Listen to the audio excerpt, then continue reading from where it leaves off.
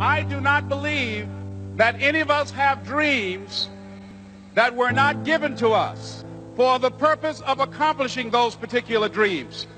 I don't know what that dream is that you have. I don't care how disappointing it might have been as you've been working toward that dream. But here's what I know, that dream that you're holding in your mind, that it's possible. See, sometimes we can't say, I can do that. But what we can say, that it's possible that I can have my dream. As we run toward it, as we work on it day in and day out, I want you to think about whatever your dream is. Because I was willing to take a chance, and most people won't do that.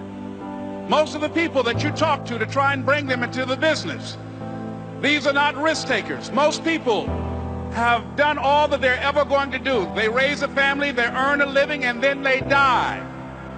But people who are running toward their dreams, life has a special kind of meaning.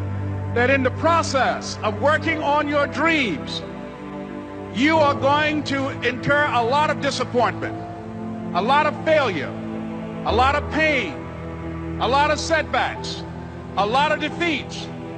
But in the process of doing that, you will discover some things about yourself that you don't know right now. What you will realize is that you have greatness within you. What you'll realize is that you're more powerful than you can ever begin to imagine. What you will realize is that you are greater than your circumstances, that you don't have to go through life being a victim.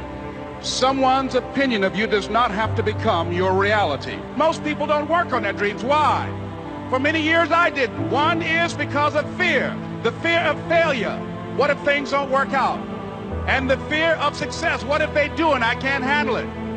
The other thing is that most people, ladies and gentlemen, they get comfortable.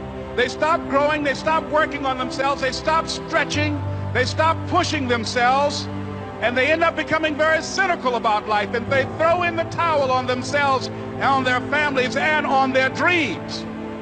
And the other thing is that most people don't feel worthy. What I'm doing now, I could have been doing years ago. But because I did not have a college education, because I didn't believe in myself, because I allowed other people's opinion of me to control my destiny, I didn't act on my ideas.